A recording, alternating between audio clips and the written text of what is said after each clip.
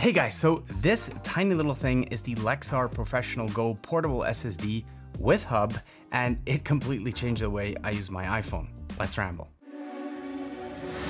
Hold up, place go wild when I pull up. They all on me like it wants. Hey guys, so I've been using the iPhone 15 Pro Max for like about a year now, and before that I was using the iPhone 14 Pro, and before that I was using the iPhone 13 Pro Max, and so on and so forth.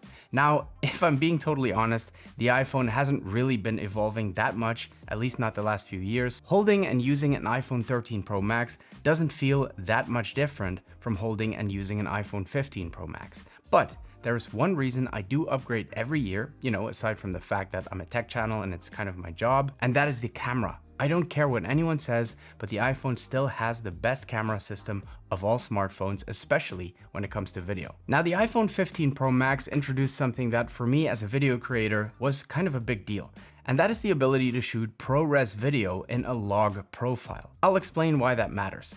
The cameras on these phones have been pretty great for a couple of generations now, and as a creator, there's always moments where I really need to get some quick footage, but I don't have my actual camera with me. But I do always carry my iPhone with me, and having that video camera in my pocket at all times has saved my butt more than once. The problem has always been that the iPhone footage looks, like iPhone footage, and it's very difficult to make that match the rest of my footage that was actually shot on cameras. So the quick iPhone shots, as convenient as they were, they always stood out a bit. Now, the ability to shoot in a flat log profile gives me more space to play around with the colors and the look of the video in post-production, which means I can match the look much better to the rest of my footage, almost to a point where most people wouldn't be able to tell the difference. And to have something like that in your pocket at all times is a big deal. Now, having said that, there are two huge caveats to that. One is that the ProRes log files are massive, and since the iPhone's internal storage is limited,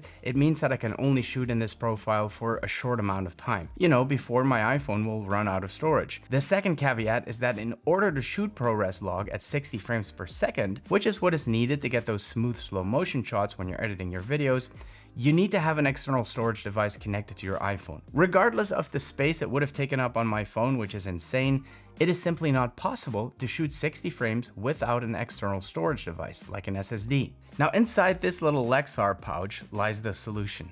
You see, as you can imagine, having an SSD dangling off your phone doesn't exactly make for an ideal setup. In fact, I remember a video of a fellow YouTuber, Sydney Diongson, who actually said it best when the iPhone just launched. And the fact that you can film in Apple ProRes log is so cool. But I mean, to be fair, I don't think the normal sane person would ever film ProRes log and have some sort of SSD hanging out of their iPhones.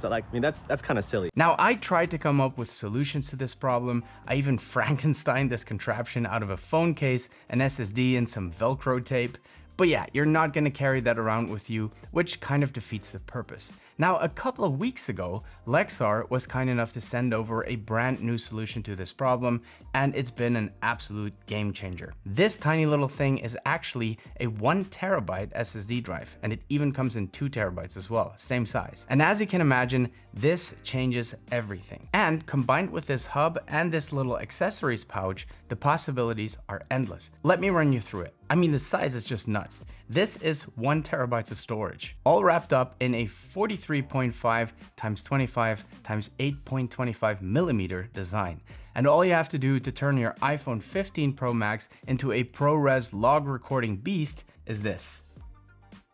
It instantly increases my recording time in its highest settings to more than 70 minutes, up from 7 minutes, and that wouldn't have even been 60 frames per second, it would have been 30. Now, that alone would make this thing a worthwhile purchase for me. But there is way more to this thing than that. Now, while it's totally fine to stick this thing straight into the iPhone's USB-C port like that, my favorite way of attaching this thing is by using the male to female USB-C adapter that comes with this package. It basically relays the USB-C port so that the SSD sits flush against the back of the iPhone. And not only is that a much more secure way of using it, I mean, there's virtually no chance of knocking this off, it also serves as a little finger grip, which I really like. And since you can flip the SSD over, you can actually choose which orientation provides the best grip for you. And the best part is that I don't need to take off my phone case. Let me just put my case back on, add the SSD, and boom. Super secure, nice little grip, and this means I can record for over an hour in the highest setting.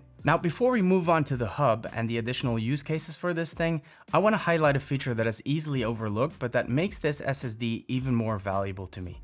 We already talked about the massive file sizes you get when shooting in ProRes log. Now, because they're so large, transferring them from your phone using AirDrop is a non-starter. Now, Apple did give us a USB-C port, which is a lot faster, but it still takes a long time to transfer all of these video files using image capture on the Mac. What I found to be much faster is to use the SSD to transfer even the videos I shot onto my iPhone's internal storage onto the SSD by using the Files app, and then simply plug the SSD directly into my MacBook, and boom, files transferred in no time. Because of the 3.2 Gen 2 high-speed interface and the high read and write speeds of 1050 and 1000 megabytes per second respectively, lossless recording and fast file transfers are guaranteed. Now, of course, if you're shooting log footage in 60 frames per second, that footage will be shot straight onto the SSD anyway, which makes the process of getting it from your phone to the computer even shorter. Now, because the SSD is so light, you can easily use something like a gimbal with the SSD attached without any issues. No cables or complicated rigging needed. Just plug and play, stick your phone into the gimbal, and you're done. The same is true for these phone rigs. I like using these rigs a lot. The iPhone is quite small to hold, and so it's easy to get a bit jittery, shaky footage. These rigs make it feel a lot more substantial, and they offer additional balance. Now, when I am using a rig, I usually want to hook up some extra stuff to the USB-C port, maybe a light or an external battery to keep the recording going.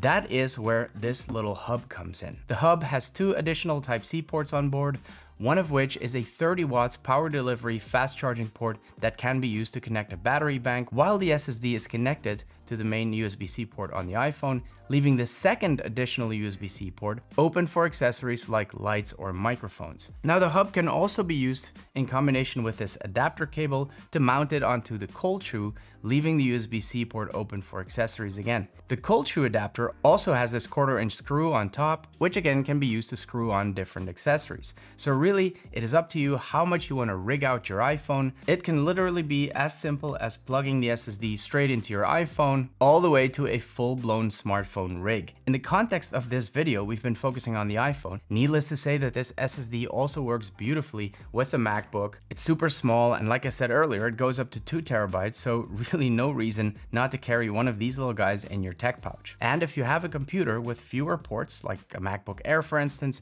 you can use the hub to use the SSD while expanding your ports at the same time, so you can keep your MacBook charged while using the SSD and still have a port to spare for additional accessories. So yeah, what can I say, guys? To get this much storage in such a tiny package designed to be used with the iPhone, but with a plethora of alternative use cases as well, seems a no-brainer to me. I'm impressed. If you want to check this thing out for yourself, there will be links in the description below the videos. And guys, I hope this video was useful. If it was, please give it one of these. It really does help the channel. Thank you so much for watching, and see you in the next one.